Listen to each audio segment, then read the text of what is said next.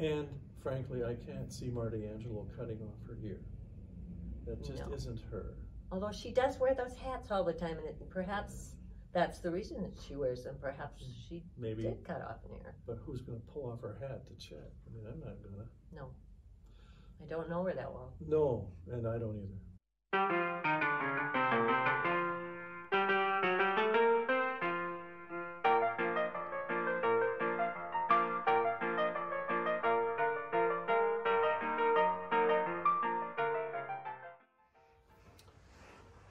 Well, it's great to get together today once again at the marvelous art studio of Marty Angelo, local Albert Lea artist. Thank you for having me today, Mark.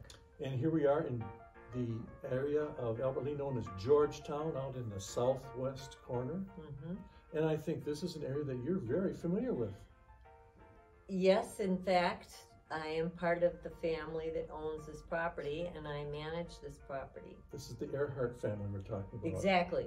And it's called Georgetown because that was my father's name. Yes, and this is also formerly the site of a former factory site here in Albert Lea. Right, the Smith Douglas fertilizer plant. I think this is really a neat historical artifact. Thank you for saying that. My father worked very hard at building it. Yes, it's a wonderful business. I'm very impressed with it. Now, you yourself, I want to know a little bit about you. First of all, Margaret Ehrhardt, but we prefer to call you Meg. I do like You Meg. do like Meg. Yes. And I think then we're going to give you that honor of letting you decide what your name is. Thank you. A small thing perhaps, but I think it's worth it. Now, you are yourself, I think, an accomplished artistic person. You are a musician. Yes. And you have performed. Yes, you have I have. written music. Yes, I have. And in fact, what is your education? I got a degree in music therapy. That is so good. Was it a Bachelor of Art or a Bachelor of Science? A Bachelor of Science. Known as a BS degree. Exactly. That's exactly what it was. How appropriate. And I got it at Slippery Rock University because I thought that would look good on a resume. How is it working for you?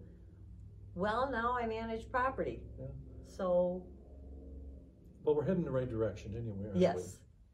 we? Now, today, you and I are here to discuss the art of one of the renowned artists, Marty Angelo. Now, do you know her? I don't think either of us know her very well, do we? Not very well, no. Does anybody? Exactly. Exactly. She is an enigma. Enigma, yes, yes. I know that many say that. Now, you were, it was your choice to pick a particular picture, or shall I say work of art, produced by Marty Angelo. It is entitled A Little Night Fishing. A Little Night Fishing, reminiscent of the tune Eine kleine Nacht Musik, which means a little night music. And we are in the right place. Exactly. Exactly. Let's quickly take a look at the art.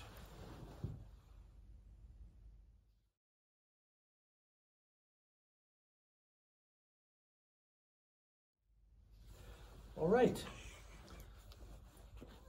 What drew you? You purposely chose this picture to discuss. Well, I walked around and looked at all of the art that she has on the wall. Yes. And when I look at this one, that moon, that light coming across the waves just pulls me in. It's like offering you a path.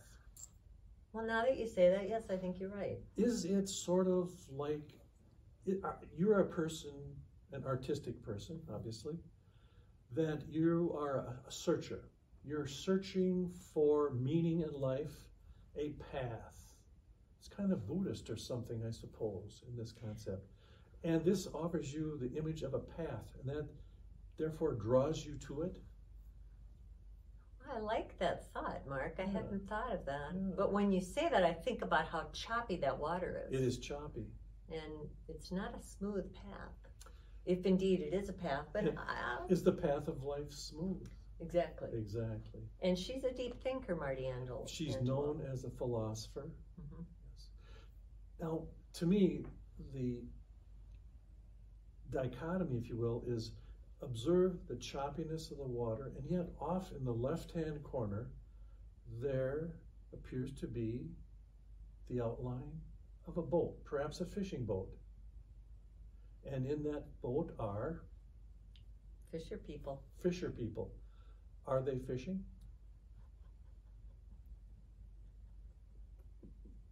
We don't know.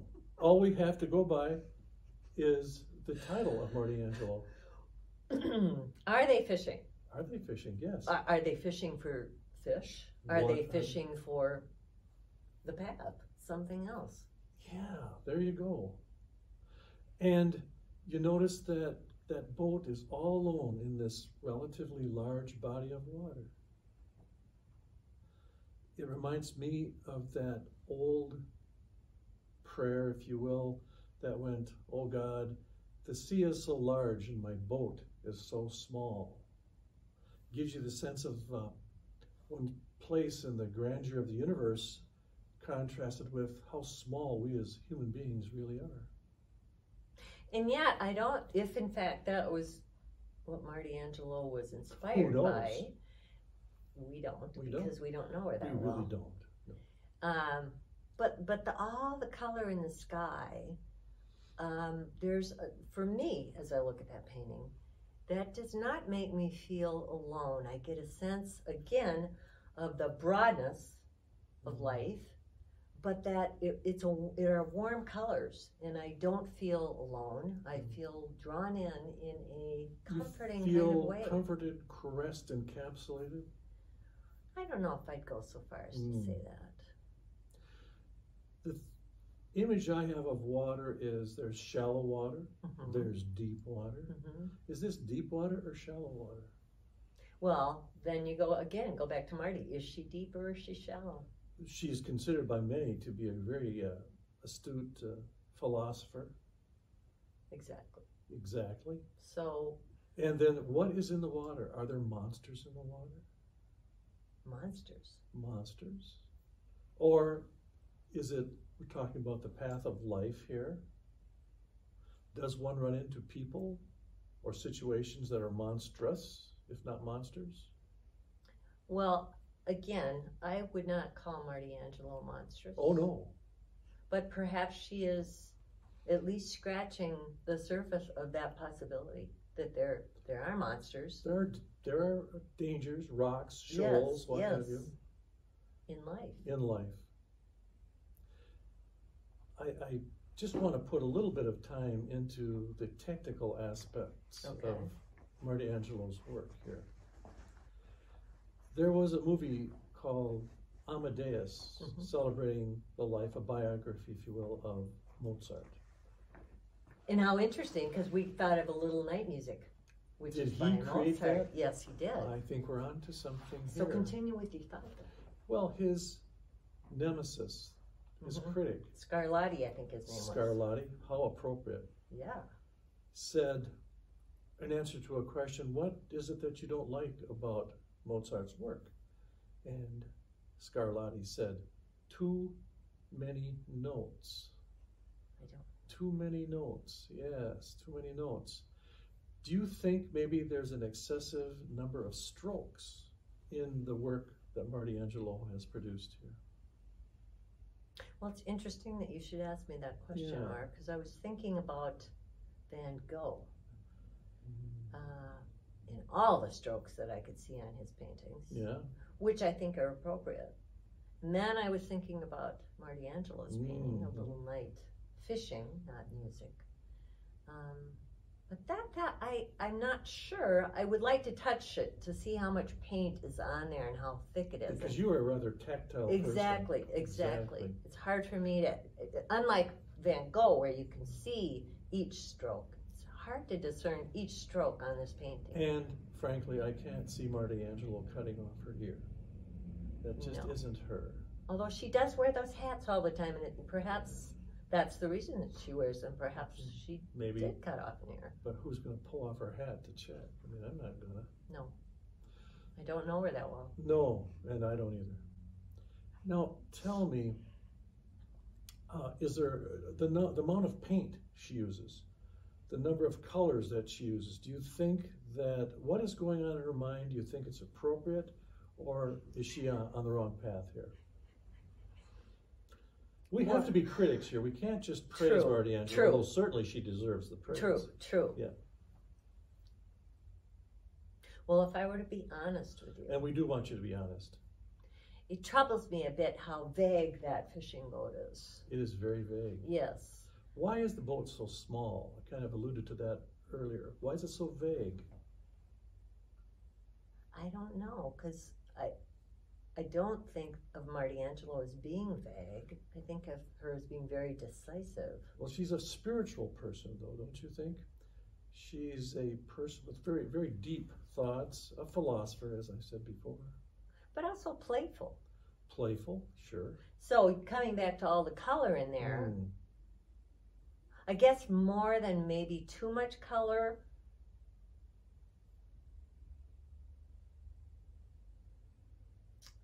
Should she have more color, do you think? No. No. The purple. We talked a little bit about the purple, I believe. It might be too much purple. There is an old saying, I thought I saw it once, when I'm old, these old ladies say, when I'm old, I shall wear purple. Have you heard that one? I have. What do you think? Somehow I don't think of Marty Angelo as old. No. So then it definitely doesn't seem appropriate. No, it doesn't. Yeah. But, again, stepping back and looking, then the painting perhaps wouldn't draw you in, because maybe the contrast between the light on the water and the purple behind it, maybe that's part of what pulls you in. If it was lighter back there, I might not feel. You in. Yes. You notice how Marty Angelo creates the illusion of depth. But she's a very deep person. And then we have the question, what is beyond? We don't know even how far it goes beyond, or how deep the water might be. Right. And that's what captures us, I suppose. It gives us this imagination. Oh, definitely. It sets my mind just spinning. Yeah, you wonder, what next? That's what I keep thinking, what next? Yeah. And we haven't even touched on the possibility that it's biblical. You know, and I'm glad you brought that up, because I cannot help but think of the tale from Exodus of the Israelites crossing through the Red Sea. And of course, who hasn't seen Charlton Heston and the Ten Commandments? And here's this wall of water on both sides. And here in this picture, one could almost imagine that this is a path that the Israelites would have crossed through. Again, speaking to the spirituality of Marty Angelo. Exactly. I hadn't thought of that, Mark. Most people haven't, but they should. And why do you say that? Because I think it brings out the strength of Marty Angelo and her work. A person who has done a great deal of reading to prepare herself for this career, and we should respect that. Which brings me to my final point. Would you believe it if I told you that this picture that you chose is available for sale? Well, yes, I do believe that. This picture is for sale, and it is for sale for the sum of $125, again entitled A Little Night Fishing. And that $125 does include the frame. And it would help her pay the rent. And since you're her landlord, this is of concern to you. Yes, absolutely. Of course. Well, Meg, thank you so much for joining us here today. Thank you so much for having me, Mark. We'll have to do this again sometime. I would love to. All right.